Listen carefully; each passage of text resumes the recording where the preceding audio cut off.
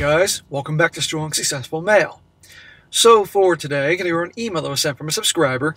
That's from a guy, I'm guessing he's probably in his 30s or so, and he shares his story from when he was 27 when he met his now ex-fiancée. An ex-fiancée who at the time claimed she was rededicating her life to God. Not dedicating, rededicating, after, as you can probably guess, some activities that were more associated with the devil. And you're going to see, guys, that this guy, for a reason, he ends the engagement with her. However, along the way, he makes a whole lot of mistakes. A whole lot of mistakes that really boil down to desperation and lack of experience. Two things that will torpedo any relationship with either a good woman or certainly a not good woman.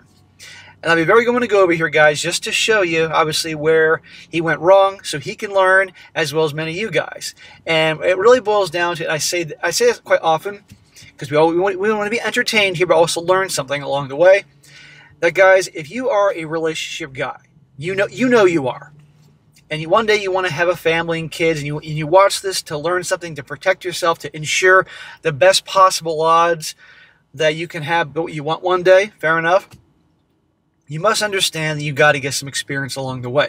When you're young, yes, you should be dedicating yourself to your grind, your purpose, establishing yourself, whether it be working hard in school to get the good grades, dedicating yourself to that trade you're trying to excel at, then when you're in the workforce, saving money and all that. But along the way, and also going to the gym and exercise, along the way, if you're a relationship guy, you got to get some experience, at least some. So that way, when you are ready, say late 20s or so, early 30s, the first girl comes your way, you can actually know what you're doing.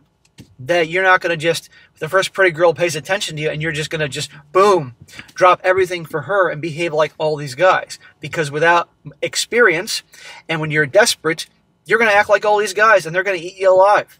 And it's not going to, even a gal that would make a good girlfriend or wife one day, if that's what you want to do, will be turned off by that behavior. And you're going to see that in the story here. Desperation and lack of experience.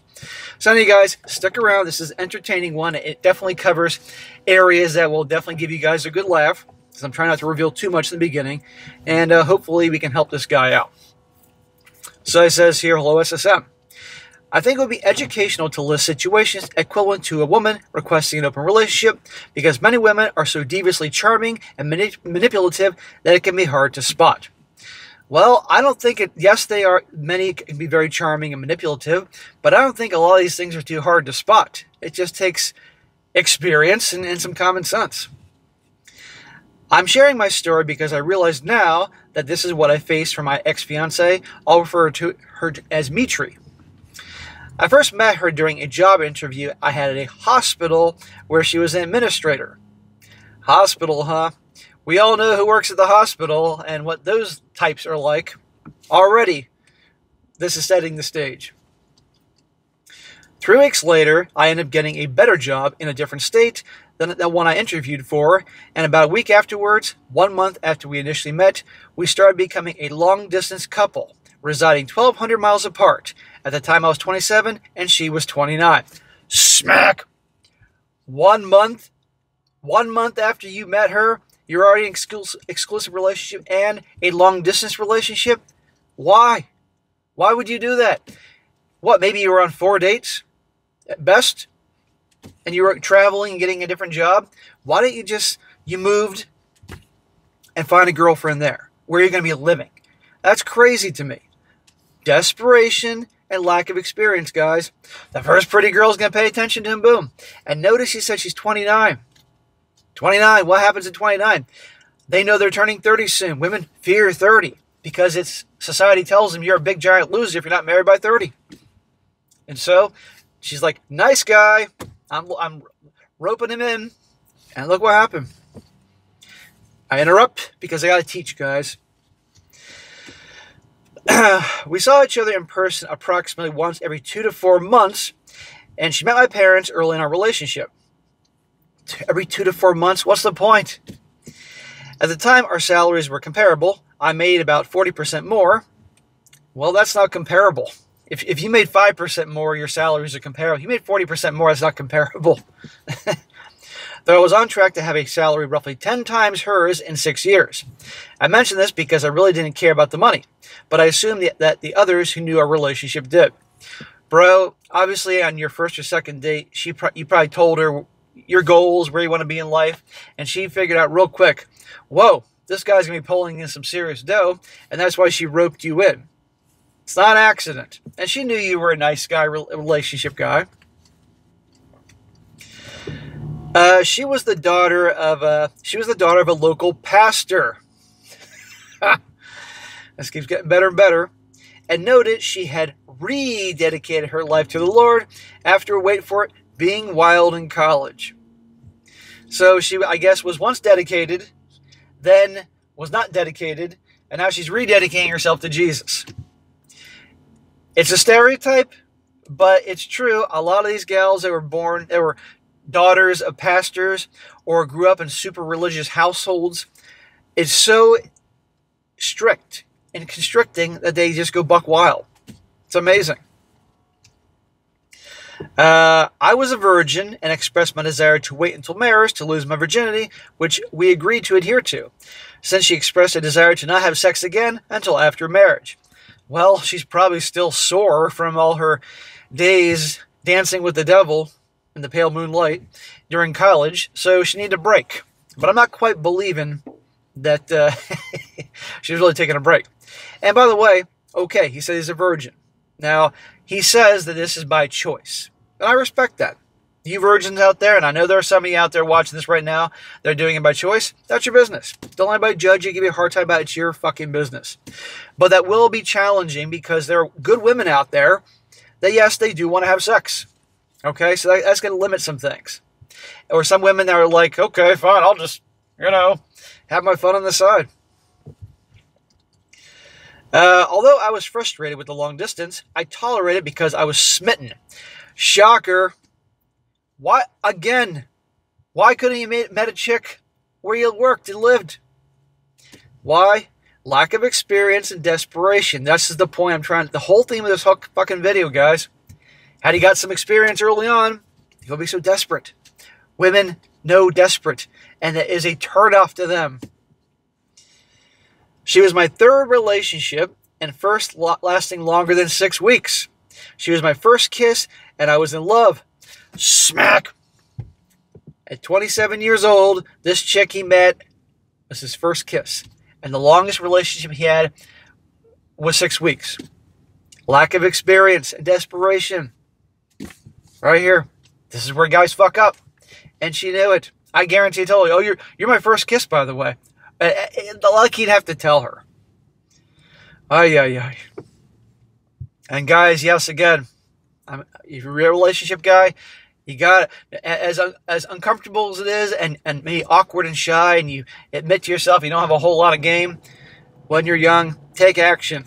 Join a gym. Get your body in shape. Talk to people. Practice anything so that you're not like this when you're older and want to one day hopefully meet a gal that you want to start a life with because you want a family and kids. After 14 months into our relationship, I bought an engagement ring. Smack! Of course you did. 14 months. Shit, I'm surprised you didn't do that after 6 months. It's nuts. And proposed during the next time that we were together. To my horror, she freaked out and didn't give me an answer. Yes, she did. That was her answer.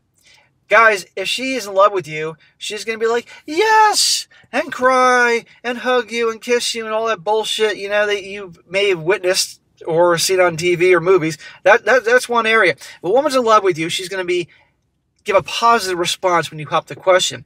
She's not going to freak out and run away. Right then and there, that should have been, okay, I'm out of here. I'm going to date some local women.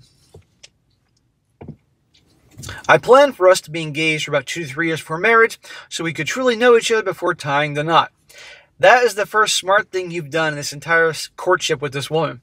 What you should have done was waited 2 to 3 years on top of the 14 months that you were together with her to pop the question. Because in that time period, you would have seen who she was. But I saw who she was from your first encounter with her. When she composed herself an hour later, she said she needed time and then began to intensify the physical nature of her relationship. Needed time? Again, lack of experience and desperation. Why he put up with this shit? I'd be like, no. At this point, no. If you're not enthused, no. However, we agreed we wouldn't progress to sex, largely because I held that boundary, even though she tried to breach it a few times. Well, you're sticking to what's important. Yeah, I'll give you that. I met with her father 6 weeks later, who was delighted about the engagement. Oh, I'm sure the pastor was. He wants to make sure she solidifies her rededication with Jesus and gets a husband. And he could see, obviously, I'm sure he knew you were a virgin, so he's thinking, yes, hallelujah, this guy can help fix her. I'm pitching that fucking skinny-ass bitch from Footloose, that little Hellraiser.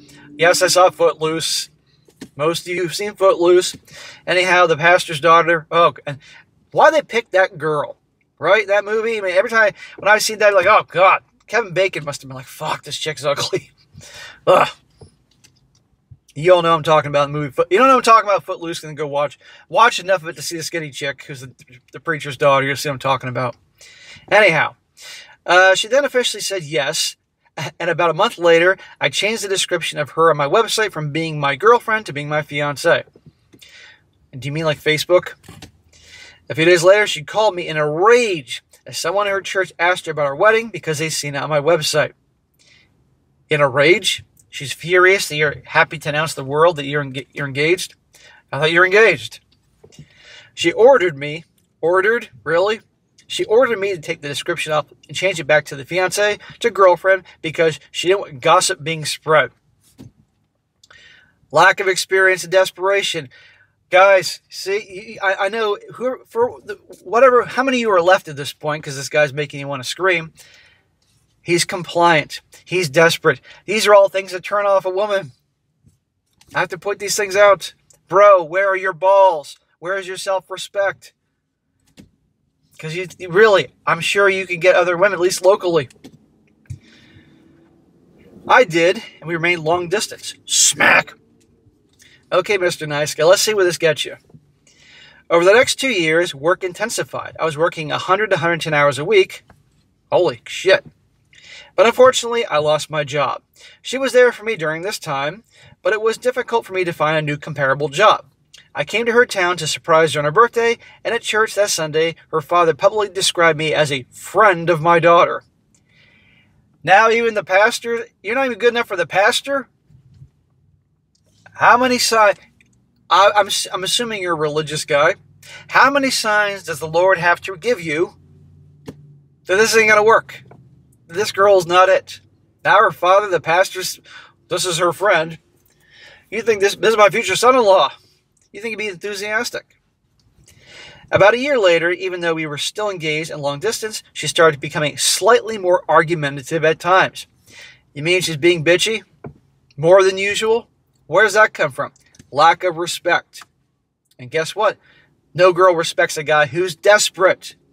Who puts up with all her crap. Kisses her ass. There are themes to these stories, gentlemen. My parents seemed to initially like her, but over the years were increasingly telling me they didn't approve of her, as my sister, who never agreed with my parents on anything. Again, another sign from the Lord. Nope. This is the best looking pussy ever came your way, even though you weren't actually taking advantage of the pussy. Shortly afterwards, at this time 3 years engaged, I received an email from a woman I didn't know stating she saw my website and that your girlfriend is cheating on you with my husband. I don't think this is bullshit. Who was a security guard at the hospital. Back to the whole hospital thing. The stereotypes. It seemed so outlandish to me that I chose not to believe it. Smack! What, your perfect angel who treats you so well, who's so enthusiastic about your engagement, who could ever cheat on you, who had a wild time in college? Do you find that hard to believe?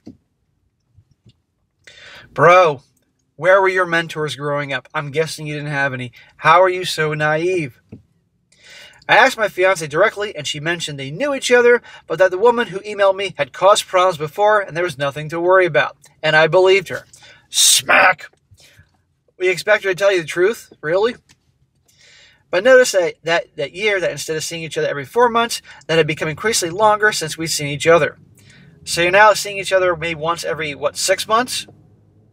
What the hell's the point?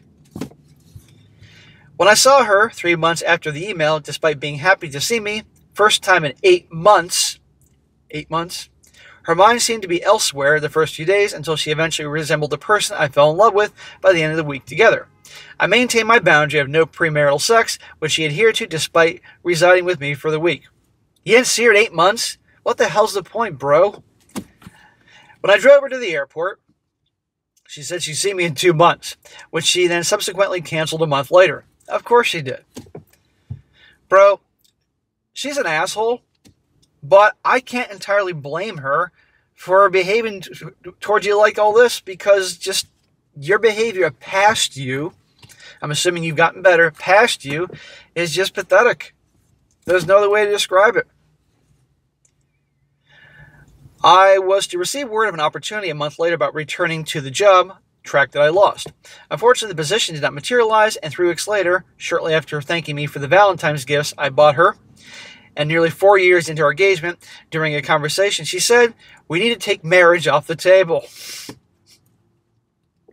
Shocker. She also mentioned she had some nail discomfort that wasn't going away, for which she was scheduled to see her doctor. Now keep in mind this. You've barely seen each other in the 5 years you've been together. The 14 months you were exclusive, and the 3 years or 4 years into your engagement. You barely see each other. I mean, you really think that she's just sitting around waiting for you? I mean, come on here. A decent person would have broken up with you a long time before, but she probably figured, okay, he'll be making all that money in 6 years. Remember, he mentioned that I'm going to be making a lot more money because of the job I'm going for and all that.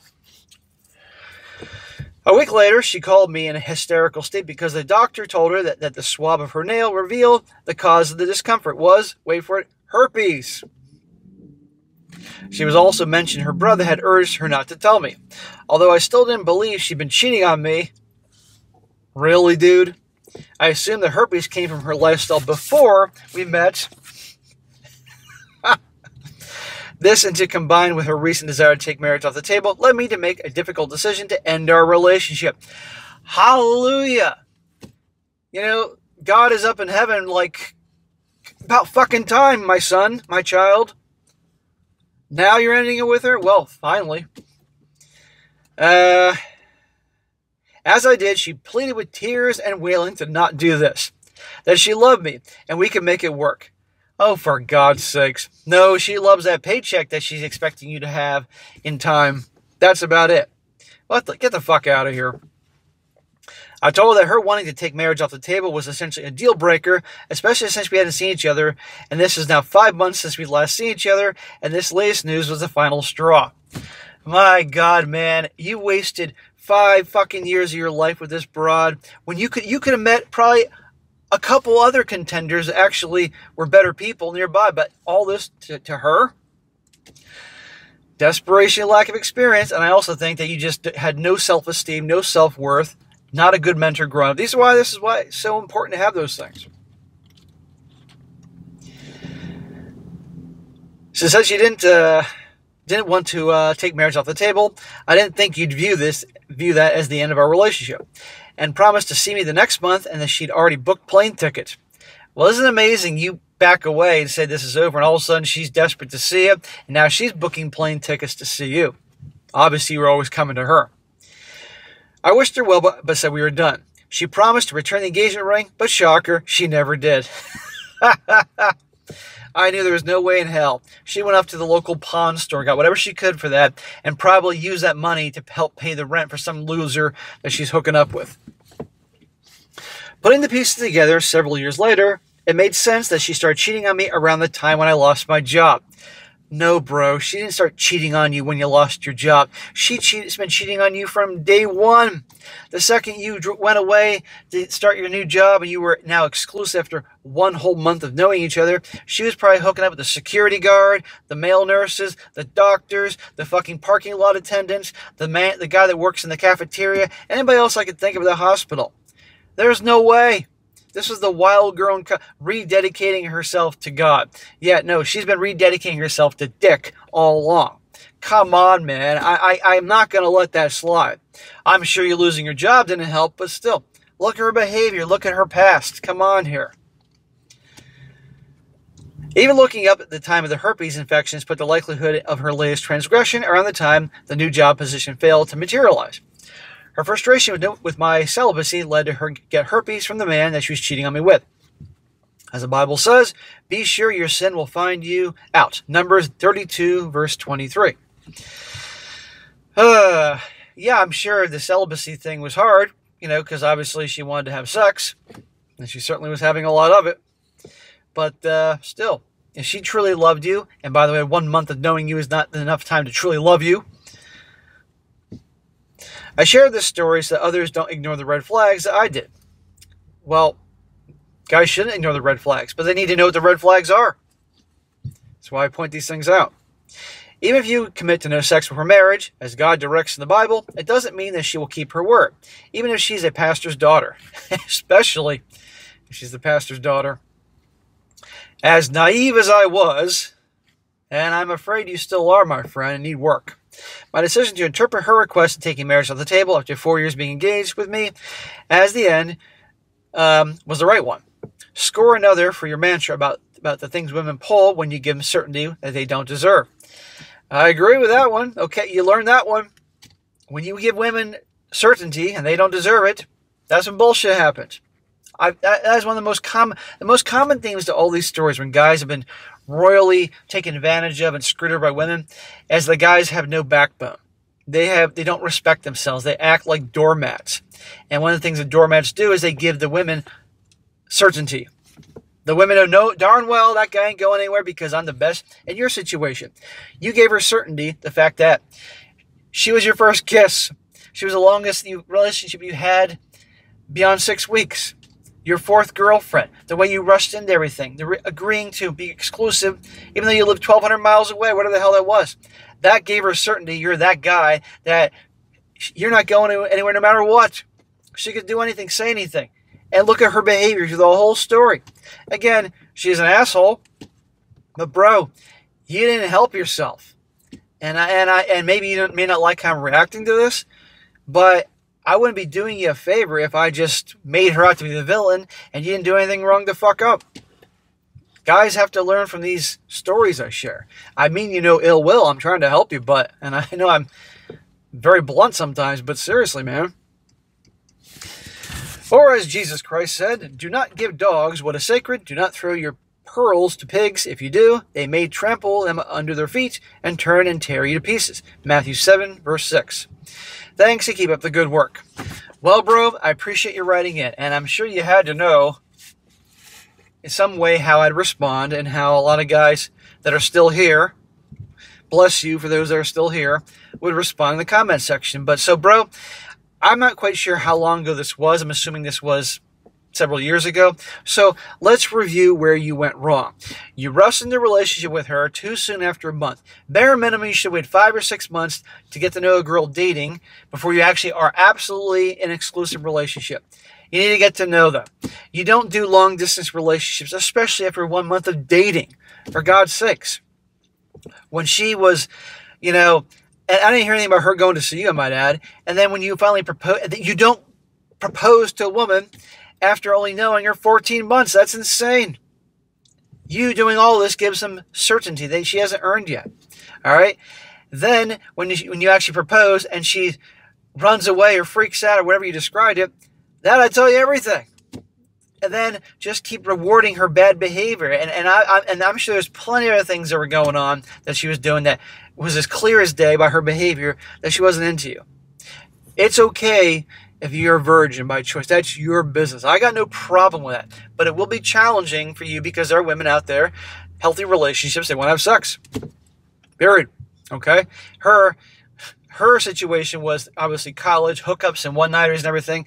In my opinion, look, reality is reality. These guys nowadays, they expect to find a pretty girl, has everything's perfect on the checklist, and she's a virgin and all that. Good fucking luck. Good fucking luck in the 2020s here in the West. I got no problem that you're a guy in your 20s, like you were when you met her, and you met a gal who was great. A kind person, has a lot of things that you like, but wasn't a virgin, but only because maybe she had 3 boyfriends since fucking junior high or high school, and say she was in her mid-20s then, and they didn't work out for whatever reason, but you know, eventually in time she slept with them, had a healthy relationship with them. Okay, that's not the end of the world. That's not, in my opinion, a big deal. But that's different when she was sleeping with guys that she loved and cared about and was committed to, and things didn't work out, because in life things don't work out always, versus the carousel rider in college who is having contests with her sorority girls or other girls and hooking up with more guys that the Watson computer can't calculate. No, don't want that. But the gal that just with guys he's relationships with. So it's going to be a challenge for you guys that are virgins, that especially one, because the girl's going to want to have a hookup, wants to sleep with you, a guy that she loves, but also that finding a gal like that. But my friend, if you had a lot of the qualities that I'm trying to help guys develop and handle yourself right, you will meet a girl that won't be the end of the world to, you know. But with all the mistakes you made, even a good gal is going to be turned off. That's the thing. The way you're behaving and rushing into things, and the countless mistakes you made, even the good ones will be repelled by your behavior. I hope you understand that. So, bro, you need to work on yourself. You need to really dig down deep and ask yourself, why was I that rushing into things? Why was I so desperate? Why did I do this? And figure it out. Really do some soul searching. And I'm sure with my help in this video and things I said and some good soul searching, you'll figure it out so you don't make those mistakes again. Because you didn't say you're married now, and obviously you want to be married and have a kid and all that type of stuff. Okay, that's fine. But look at all those years you wasted with her. I don't want you to do this again and make the same mistakes. Because next thing you know, you're going to be 80 years old, still a virgin, and by then you can't get a hard-on, no matter how much Cialis or Viagra you take to have children. So work on yourself, figure out where you went wrong, and hopefully you can learn your lesson. But I'm glad at least you kicked her to the curb. Good for you on that. You did that right. So, all right, guys, that's it for today. Be sure to comment down below. Let me know what you think about this. Give this guy some common sense, guys. He needs some help. I know you're going to be very tempted to tear him apart, and that's your business. You're allowed to, but still, let's give this guy some pieces of advice where he went wrong, and hopefully he doesn't make that mistake again. And be sure to like the video, share with your friends, and subscribe. Now, catch you next time.